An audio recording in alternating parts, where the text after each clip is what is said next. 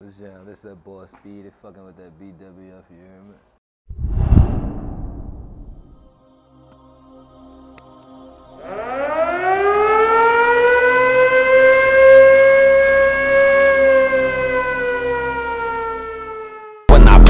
Got flute, I can't fuck right. She like it when I'm sober, cause she nut right. That little boy there goofy, he can't bust right. He hit his partner in the head, doing a gunfight. That's cool. I be posted on the set, what a thug said. With desire creep and bleeds, what a slug said. On canal, screw a rider, what a love said. Texting the fuck out them tourists, and my dick is give me love. Bitch, I been a true, I been with that tourist too. That bitch holla peekaboo when I pull up, don't cry like a woman, don't get scared. Where did you get the name Speedy? I mean, I got the name Speedy in jail, to be real, you hear me? My little partner, he was like, bitch, you move fast as a motherfucker, bitch, I'm gonna call you Speedy, you hear me? So, what really made me took that name serious is when, like, I got down in the blood game in jail, you hear me? And my blood name was gonna be Speedy, you hear me? Because everybody went to calling me that before I got down, you see what I'm saying? So, I just took over the name. Okay. How old are you? 29, Where were you born? New Orleans. What part? I was actually born uptown, you hear me? In the 10 walk, you see what I'm saying? But I was raised in the 9 walk, so that's what I claim the 9, you see what I'm saying? Yeah. What was your childhood like? Man, it's like, my childhood was crazy, you see what I'm saying? Like coming up, you know what I'm saying? Nigga really was like jacking my whole life, you see what I'm saying? Like, you check my rap sheet is straight simple burglars, you see what I'm saying? Like, nigga had to get it on their own since young, you see what I'm saying? Like, mama was doing hard, you know what I'm saying? It was hard for her, so it was hard for us, you see what I'm saying? So we had to go get it, you see what I'm saying, to make sure we was straight. She had to, you know what I'm saying, go get it to make sure she was straight and to make sure shit was in the icebox, you see what I'm saying? But by us, you know, hungry and shit, we eating up shit. So we gotta go out there and go get shit because they ain't got no more shit in there. And she ain't buying nothing because we, you know what I'm saying? So, you know, so that's what a nigga was doing to get their bread and shit, you know? Are you close to your mom? Yeah, Are you close to your dad? not really, no. Not really. Was he in your life growing up? Yeah, he was in my life till about 12, you hear me? Well, I moved in when about 5. I moved out when about 12 and moved with my mama, you hear me? Yeah. Do you have children? Yeah, I got a little girl. What is that like? I mean, that's awesome. It's awesome being a father, you know what I'm saying? Like, I ain't even thought it was gonna be this awesome, you know, till she came and it's just like beautiful, you know what I'm saying? What was it like growing up in the night ward? I mean, it was crazy, like, you see what I'm saying? It's like, really, that's where all of it started. Like, when I moved from by my daddy and moved with moms and went to, you see what I'm saying? Like, it was get it on your own from here. Like, you see what I'm saying? Like, mom showed a nigga, like, nigga had to be a man and go get it by himself. You see what I'm saying? When I was with daddy, it was like I was in school and I was young. You see what I'm saying? I was young, you see what I'm saying? Doing my little schoolwork, you know, or whatever, because daddy was on my ass or whatever like that, you see what I'm saying? He was kind of hard, you know, and I had finally got in touch with my mama. She was ready to come get me, so I just moved up. And then, you know, she was taking care of a nigga, you know, but when the nigga got older or whatever like that, like 12, 13, I mean like 13, 14, 15, some shit like that, it started getting real. And when you say real, explain it. Like, you gotta go get it, like, you know what I'm saying? You gotta be a man. You gotta go take care of your business, like, you know? Has shit it like been that. a time where you was almost killed or were you ever shot? It been a time I was shot and killed and brought back to life. You know what I'm saying? Yeah, like, I've been through a lot. You know, like, the first time I almost got killed is when, like, I went to jail. My little partner had got into it with somebody. He ain't never tell me about the altercation. And we was sitting in the backyard, me, him, and my little brother. Because me, him, and my little brother used to rock all the time. We made music together and shit. So some little nigga came up the alleyway and just went to hitting through the fence. Good things he ain't hit nobody, you see what I'm saying? But he was like real close. He was like, you see what I'm saying? Like 5 feet away, 6 feet away type shit. He must wasn't trying to hit nobody. You see what I'm saying? He was just trying to must have let a nigga know like, yeah, this is what it is. You see what I'm saying? So that day, that night, you see what I'm saying, I wound up going licking or whatever like that, trying to see if nigga get some more guns, which is all nigga already had like about 13 guns already. Either something else. I really was trying to find something big because we already had buku handguns. So I'm like, well, nigga gonna need something big. Nigga went licking, nigga couldn't find none. At the time, like me and moms was like in like a little altercation. She didn't want a nigga to come to the house, me and my brother. We wound up going by my cousin D house, you remember, by his daddy. So we wound up going to sleep and woke up that morning. Well, I woke up before everybody, so I wound up leaving out the house and went like about 2-3 blocks away from my cousin's house. I got the gun out the house, walked out the house, went back to my brother and them and showed my brother. I'm like, ooh, look what I got or whatever like that. Left it with him and I wound up doing something. And then we met back up in my little partner house. So my little partner was in the studio, my little brother was there. I get over there, my little brother playing with the gun. And he made a mistake and shot me in my leg, a .357 revolver. You see what I'm saying? He had shot me in my leg, and the only thing I remember was waking up in the hospital and my mom and them saying, boy, you're here for a reason, you're here for a reason. You see what I'm saying? And I'm like, what happened to me? And she was like, boy, you got shot. I'm like, how I get shot? She was like, Kendrick shot you. I'm like, what he shot me for? What I did to him? She was like, y'all playing with them fucking guns or whatever like that. And I'm like, I'm still kind of lost. So my baby mama was there too. My mama didn't want to leave. Yeah, I told my baby mama I need to go smoke. I asked her if she got some weed. She was like, yeah, but you don't need to be smoking, you hear me? I'm like, man, what a weed at, you hear me? Take me downstairs. So she take me downstairs, and I went to smoking the weed, and it's like, everything went to coming, like no cap, like every thought went to coming back to my head, you hear me? I went to telling her, I'm like, ooh, I remember. She was like, what, boy, what you talking about? I'm like, I remember. I had wound up going hit a lick on a gun, and I gave it to Kendrick, which they already must have told her, you see what I'm saying? But she looking at me like, boy, you crazy, but I'm really, thoughts really coming back to me, and I really could tell you. Your third eye had opened. Yeah, you hear me? And I really could tell you what happened now. I'm telling her, or whatever like that, so I wound up telling my mom what really happened, because I'm knowing what's going on now. You see what I'm saying? So that's what happened in that little altercation. What's your definition of PTSD? Describe it for you in your own words. I mean, I feel, I don't really like, you know what I'm saying? I feel like it is what it is with that, you know what I'm saying? I don't really got no explanation for it. You just know that you do have it, and most of us grew up here have it. Yeah, you know what I'm saying? I just feel like it is what it is. What you think the problem is in New Orleans? I mean, or is it just New Orleans? I mean, I feel like the problem in New Orleans is like everybody just gotta get along, you hear me, to be real. And if we just get along and be a team, we could really be something. Like all that doubting and hating and, man, that shit bad as a motherfucker, you hear me? Like, show love, you know what I'm saying? When it, you know, show love, you hear me? If you feel like nigga need that love, a nigga deserve that love, you hear me? Give a nigga that love, you hear me? I always say love and care. Like, show that if you love, you gonna care. Right. That's all. Facts. Love. That's all. Facts. Do you think that one day, like, people will realize, like we talked earlier, that this fall was a trap, this fall was strategized for young black males to murder each other? Yeah. Basically, you hear me? Because like how they like doing things. If you pay attention to how they like set shit up and doing shit, they set shit up for that shit to happen. Like for us like jobs. You ain't let nobody get a job because of their background. Like what if that person had changed? You just straight telling that person no. Yep. You know what I'm saying? Like Yep. like or like if they smoke.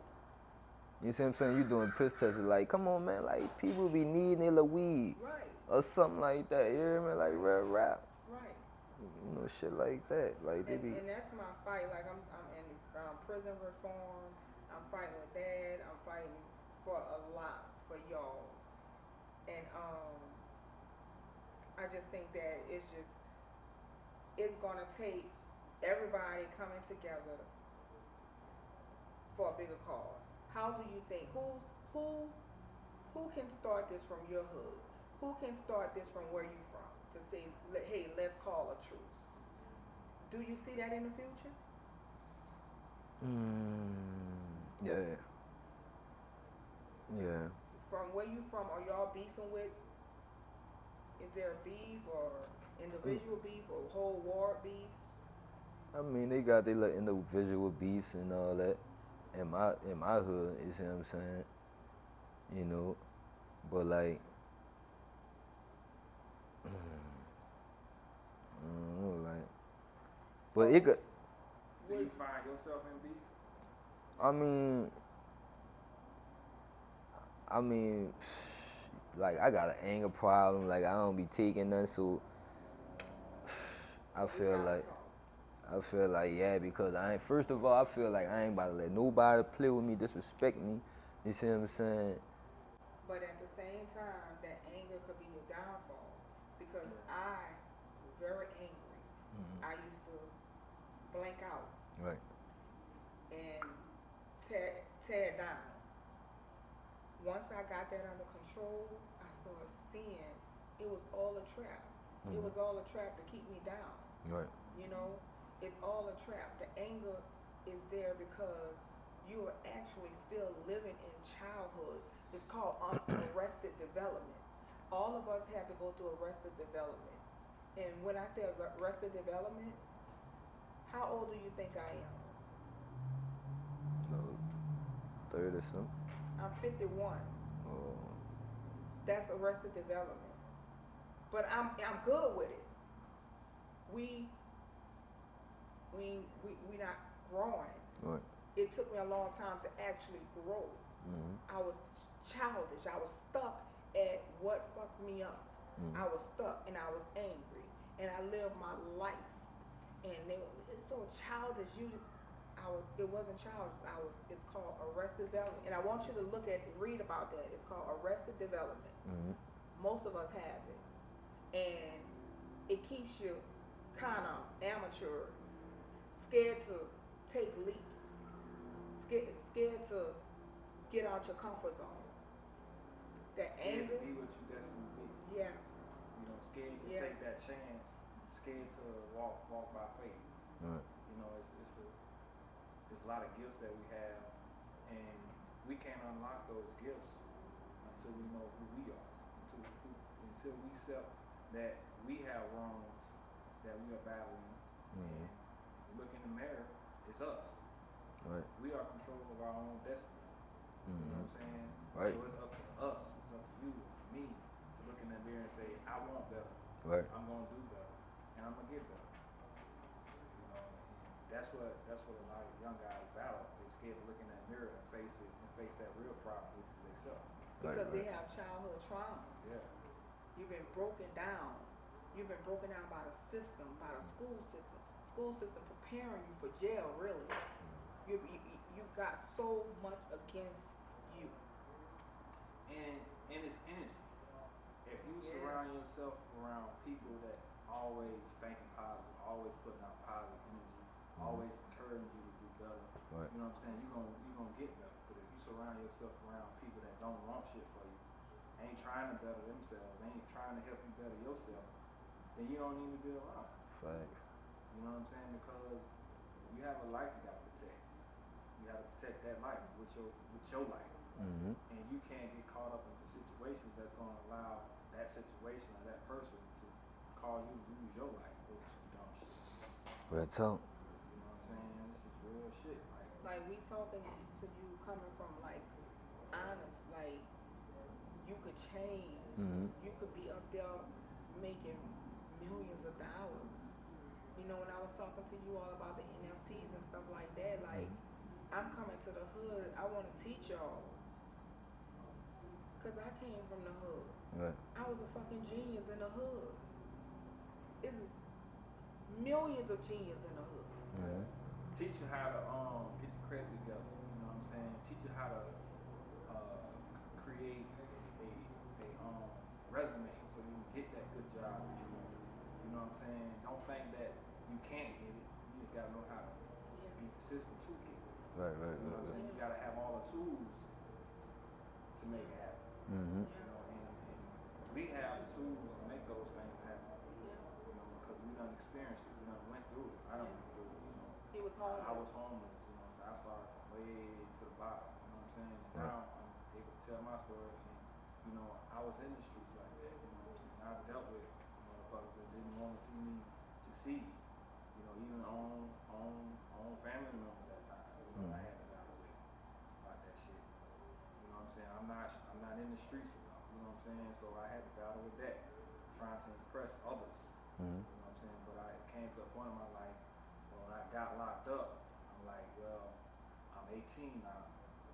No, I wasn't 18 at the time. I think I was like 17. I said, well, this is gonna be my last time I go in prison. I mean, I go behind these bars because if I go behind these bars again, it might be my last time seeing daylight. I might have to do some years.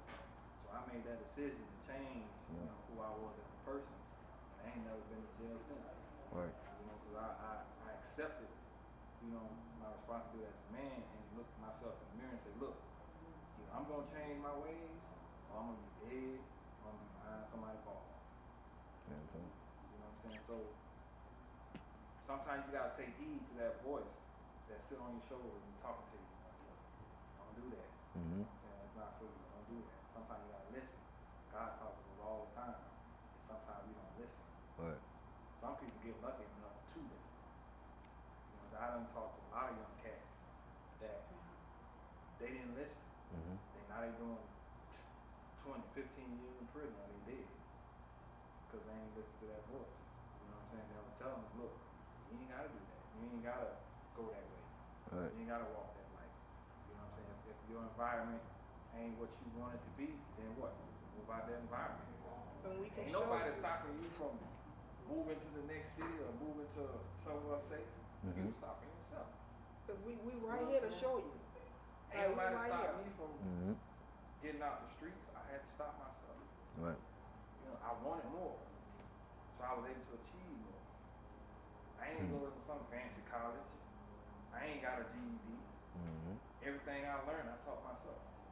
Computer shit. This setup. Branding. Driving nice vehicles. Living in a nice home. You know what I'm saying? Me and my wife as a team, we made that happen. You know what I'm saying? I had to be a man and step up and make that happen. Yeah. You know what I'm saying? I helped take care of her babies when they was little babies. I've been in their life, now they 20. Mm-hmm. I've been in their life since then. He was young. I was young. I was young. Coming I was in from my off the 20s. bench, living in bench parks, in the park on benches. You know, so I had number money, and he was happy and I was. Coming from New Orleans. You know what I'm saying? Mm-hmm. In the music industry with major people and number money. He ain't had shit. I never knew. Never asked me for a dime. He knew I had money. I never knew he was homeless. He was so happy on the phone, just, I'm talking about running it, calming me down. Until this time I found out he was homeless. For Christmas, I'm like, I'm gonna get him one. Just go all out. Right. I called his mom, I'm like, what you think he want for Christmas? Like, he like change? She was like, no, get him some t-shirts, tissue, deodorant. And I'm on the phone like, what? Right. And she was like, yeah, some sheets, pillowcases. I said, for what? She said, you know, we homeless. yeah. We've been living in churches and stuff. He was happier than me. Never asked me for a dime. You know, and the thing about it, we was in the church we was in, but it was in the middle of the heart of the city. Like, shit go down every day, every single day. Like, I'm telling you, I'm talking about serious shit. You know what I'm saying? So, I had to make a decision to move from that shit. Right. Move from that shit. Yeah, I am today. Yeah, so. So, you know what I'm saying? It ain't no excuse. You Ain't can no excuse. Ain't you no can get excuses out for us no You can right. get out. You know what I'm saying? Because Whatever you in, you just need to know the right people. Destiny. You are a billionaire. You're a millionaire. You're a great person. You're a grown man. You're a man. Right. You're a respectable dude. Right. You know what I'm saying?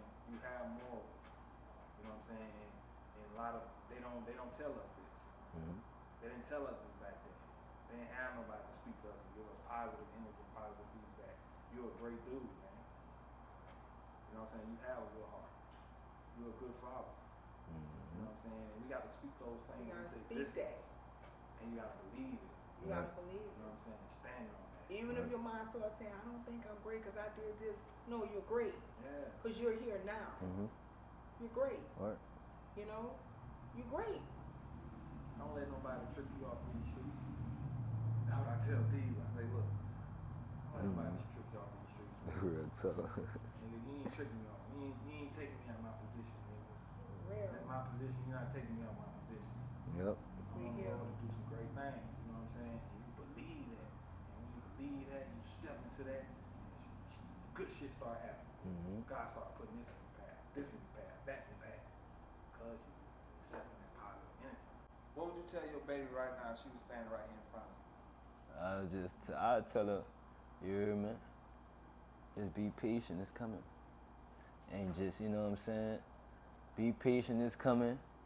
Your life gonna be way better than it is now. Sure is. You hear me?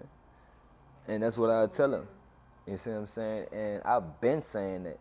You see what I'm saying? Because I know what's up with me. You hear me? At the end of the day, I know what's up with me. You hear me? Like, dog, man, it's a lot I gotta see. But I ain't gonna do it here. You see what I'm saying? Because I'm getting emotional. Say it. But I'm gonna just leave it there. Say it. I'm gonna leave it there, you hear me? Because, like, my life is a movie. Why did you decide to do this video today? Because, well, my mom, I was at the parade with my daughter. She was munching the day in Shamet. And my mom was there. She was like, I saw Donna. I'm like, man, when you said that, boy? She was like, matter of fact, he just called me. She was like, he got his number, you hear me? So I got that boy number from her, and I called him. And he was like, what's up, nigga? I'm like, what was jam with it? He was like, you still be rapping? I'm like, yeah, man, you know I'm still doing that. He was like, man, I need you to pull up and do an interview, dog. You hear me? I'm like, you already know I'm pulling up, just send me the loop. You hear me? So he sent me the loop and I'm here. Yeah. And what would you tell people who doubt BWF? Who says BWF ain't gonna be shit? What would you tell them about BWF media? I mean, I'm gonna tell them, you hear me? They can think what they want, feel how you feel. You hear me? At the end of the day, we're gonna show you what it's in for. I'm gonna put it like that. We gonna show you what it's in for. My social media, Instagram, you can find me at Speedy, SPEEDY _ dat DAT _ nigga NIGGA. You hear me? And that's why I really be at. And you can find me on all platforms. Speedy, you hear me? SPEEDY. You see what I'm saying? And I'm popping up. While I was chasing down my dreams, people was looking at me strange. Young nigga with a handful of CDs trying to gain. Dollar after dollar, nobody try to holler. People in the hood, they ain't even want to be bothered, y'all. They thought it was a game. They thought that I was playing, and nobody reached their arm when I was looking for a hand. That would make me jack shit, run down whack shit, sitting on side of your house with that man in black shit, catching all kind of cases on some damn mech shit. 25 conviction, they was trying to flat me, and close to one city that was with me, left me all fake shit. They didn't think that I could make it out, full of fake bitch while I'm back on the scene, looking all clean, hawking around the city, Sci-Fox, Triple B, Z games, what they playing, cause they sleeping on the nigga. Going 100, I'ma make it, call me Speedy on these niggas. 16, I used to record off of MP3. I let Chopper hit the songs, he ain't like it, said this week he see, keep on writing. Sooner or later you get better, had to open up my mind, started thinking even clever. All day in the streets, hustling, trying to eat. My people be saying I'm lying when I think I'm with a feet, or wasting time in the deep. When I see I'm in, that's what it be. Look, they don't think I can make it. Jail time fighting cases really had made me stronger. Flex on, I'm home now. It's hard seeing people doubting you. They be close to you, saying you ain't gonna make it out the hood. It's impossible. A whole up little bitch, it shit ain't nothing but an obstacle, and I'ma make it through. When I do, double dropping you. Anything is possible. Stop what? Stopping who? Middle finger to them bitches say I never make it through.